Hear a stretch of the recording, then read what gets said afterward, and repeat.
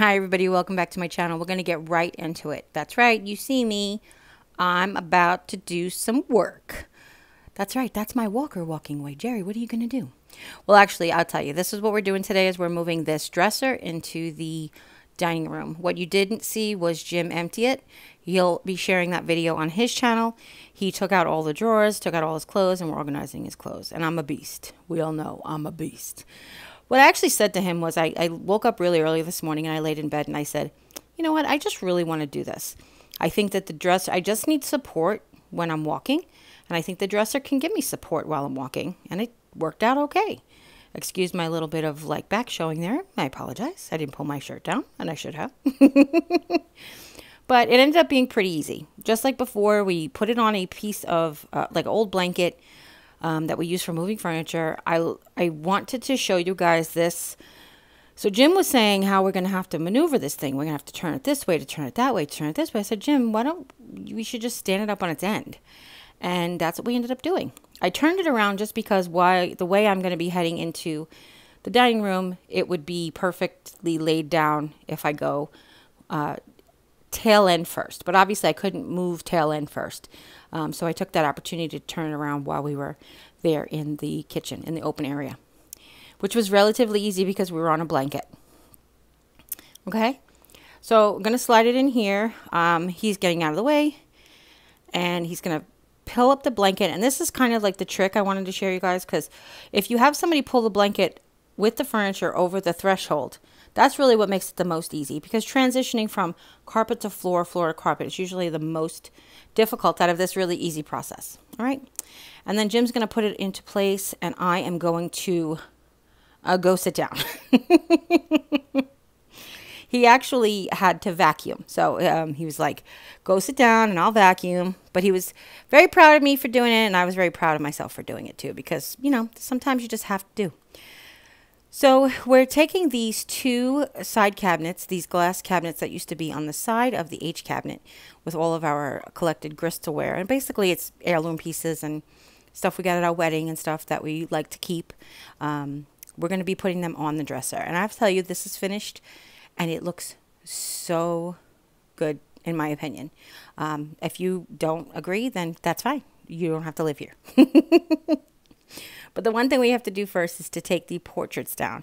We're back and forth about what are we going to do with them? Are we going to hang them back up? What does he want to do in the space? We might just take a break for them. They've been hanging there for 7 years. Put them into storage for a little while and then bring them back out. There's no harm in doing that, you know. So we're just going to put them off to the side for today until we get the rest of them together. And then we're going to go ahead and not even take the hooks out of the wall. This dresser we decided to center on the wall. Now, the old cabinet and the old china crystal cabinets used to be centered on the space between the open door and the corner. Now we've decided to just make it even on the wall. Okay? So I got these media cabinets, like I was mentioning in the previous video, that I got these at like 7thavenue.com or Montgomery Ward's, because they're sister companies and I don't remember exactly which one I bought them from. But they really have been great up to this point, and I'm not saying that they're not good up to this point, but we had a little trouble picking it up, and then the cam locks on the bottom had come loose, and we didn't even understand why. So just finagling, the doors came off their tracks because the cam locks were loose, and I'm grateful that none of the doors fell out, honestly. We just decided to slide them up the front of the dresser. It was not the easiest thing, but working together, you know, we both had different opinions of how it was. Jim was really moaning and groaning a lot, and I was like, this isn't that hard and heavy. Are you okay? Like, I was really worried about him for a second. But we ended up doing it, and it was fine. It worked out. It worked out. There you go. I was like, Jim, there you go. We got it. And then just a matter of spacing them evenly. Now, for the tops do touch, but there will be a space between them. And that's okay with me. It's totally, it looks really great. It's exactly how I visioned it. And I'm 100% fine with the way it is. And now he's just going to do a little bit of cleaning while I take a rest, because I have to rest a little bit more often than he does. And then we're going to start loading this. Now, if you've been with my channel for a while, you know we had Mom's China in the H cabinet and some crystal and some very special pieces. And we had placemats and tablecloths and stuff like that. We took all that out or Jim took it all out in the video yesterday. And now we're putting them back. On the bottom right hand corner table, I was thinking about on the top, I would like to put the linens, but my round table, my round placemats were a little too big and they had to creep up one of the sides. And if I creeped them up the side on the top shelf, it would have, the top drawer, excuse me, it would have prevented the drawer from opening and closing properly. So what we decided to just put them down here. But I will tell you in full disclosure, we discussed that when this is all done, we will move all of the linens to one cabinet and all of the crystal and china and plates into the other cabinet. So if you've been with us this whole project, in the dresser in the corner, which we refer to as the Filipino dresser, it has chargers, charger plates on the bottom, holiday plates next, like melamine holiday plates, and then 3 drawers of linens. Well, 4 drawers really, two full drawers and 2 half drawers of table linens. So I said to him, it would be great if we could move all of the plates to here and the linens there. And this way we'll be able to lay all our placemats out nice and they won't get bumped up and that kind of stuff. So we ended up purging quite a bit. Some of the homemade placemats that I had made on my channel, the burlap ones, and then some holiday dishes that I just didn't want anymore. We really never used them. And, you know, I mostly use them for decor, and we're not using them for decor anymore. So they can go, you know, it's like it's time. But what I'm pretty much doing is just trying to like find the best way to situate this. I don't want anything to get broken. These drawers are very sturdy, except the bottom one on the right side in front of me where I put the placemats is a loosey drawer. You know, it just like will come all the way out and hit the ground. It doesn't have a track. The track is missing off the bottom. So I figured that's probably the safest place to put those linens because we don't have to worry about them and that kind of thing. Okay. Now we're going to put the china into a deep right drawer. The right side, I'm going to put the china dishes and then the saucer and creamer. But basically, it's going to be the dinner dishes with the dessert dishes on top with the saucers and creamers in front of that. I just put paper towels between them, so just to protect them from hitting each other. I mean, it doesn't have to be major protection. It doesn't have to be bubble wrap or anything. Just that. And then we're going to go ahead and put all like the little bowls and saucers and stuff on the top drawer right above it. And now, unfortunately, you can't see this because he didn't tilt the camera down. And I actually was saying it while we were doing it, so I apologize. But we just have a shelf on the plastic rack, which you kind of can see the shelf, that has platters and bowls in it. And we wanted to move them. I wanted to move them to this dresser. So we decided to put them in the middle deep drawer. Now, they don't fit quite across. I have to have the big bowls tilted up a little bit, but that's okay. I don't mind that at all. It's just 2 of them. I have this really heavy painted terracotta bowl with a rooster on it. And then on top of it, I have this pretty heavy white ceramic serving dish that is a really nice size for like bigger items. And I have that on top, and they're kind of like tilted in the drawer. But I don't mind that because that drawer is really deep, so it works out really well for me. Okay? And then the bottom drawer on the left, we end up putting some platters in the same kind of configuration.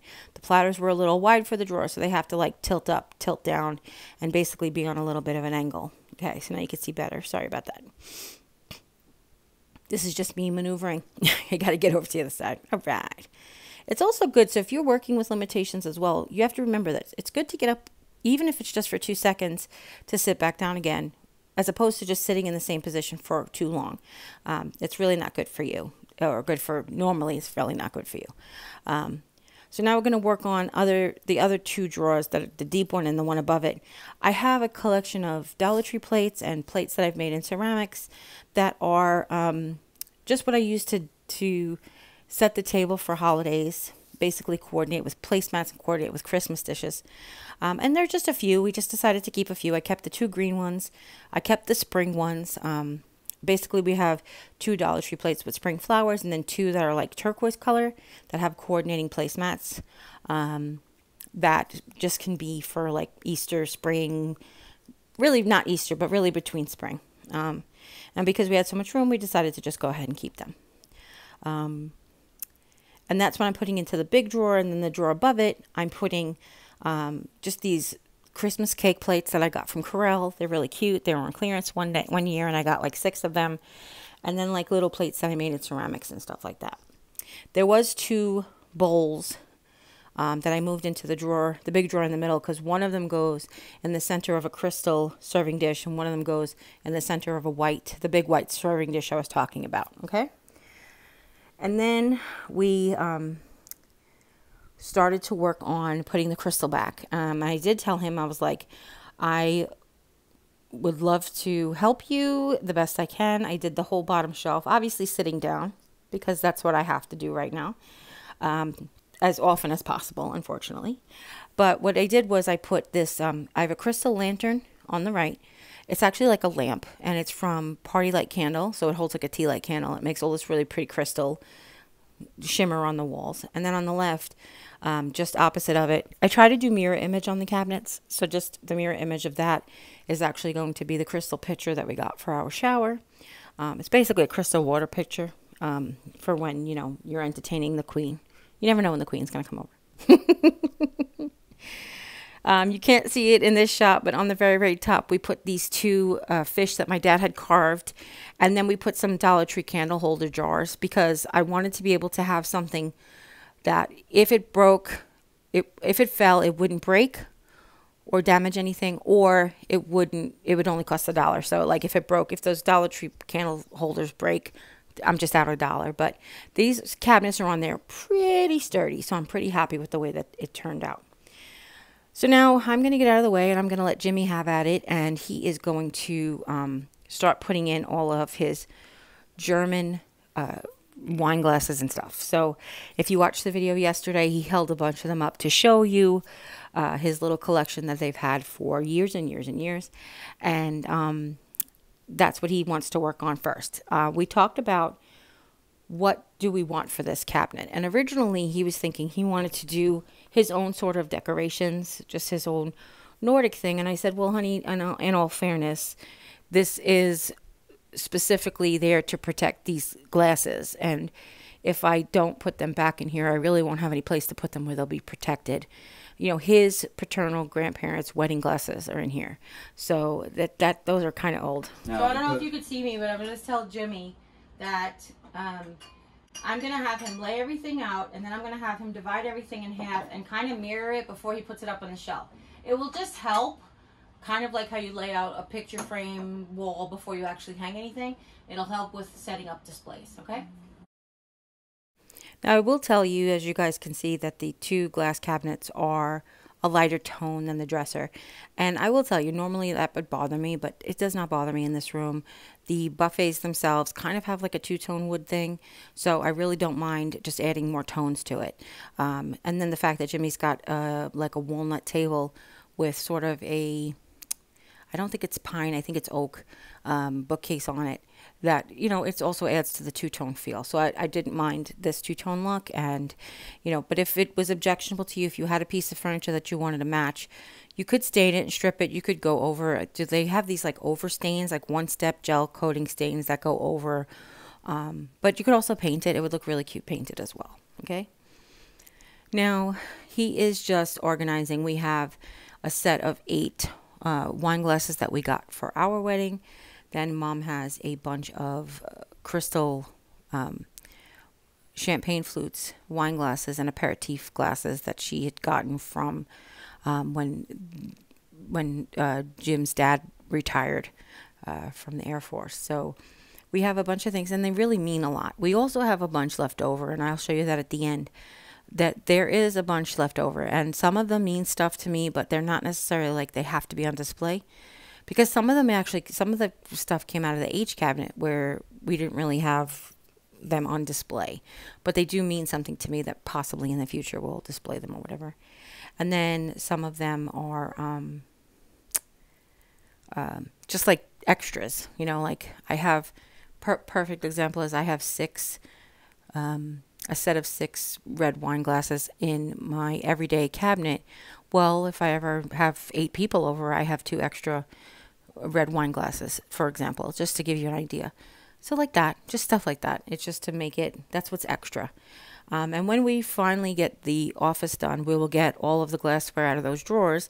So we'll also be able to rearrange at that point as well. There is a couple of things that we're going to have to leave until we actually get like the H cabinet moved out.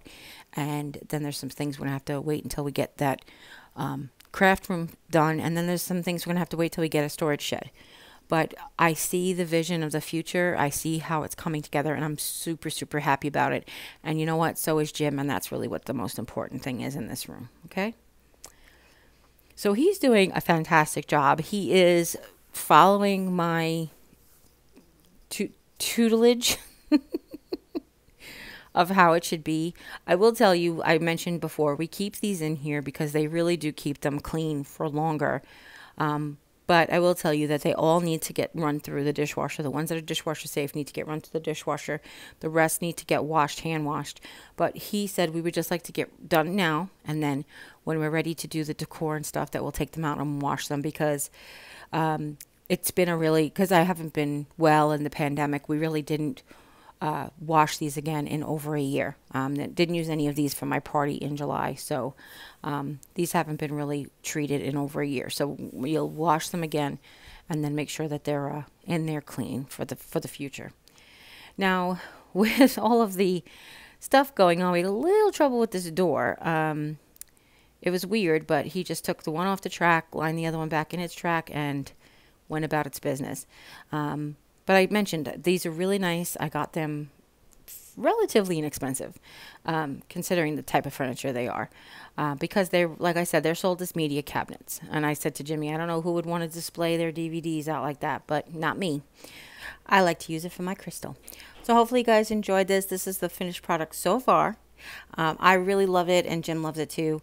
We still have more to add there, so that's coming up soon. There's a little bit of what's left over.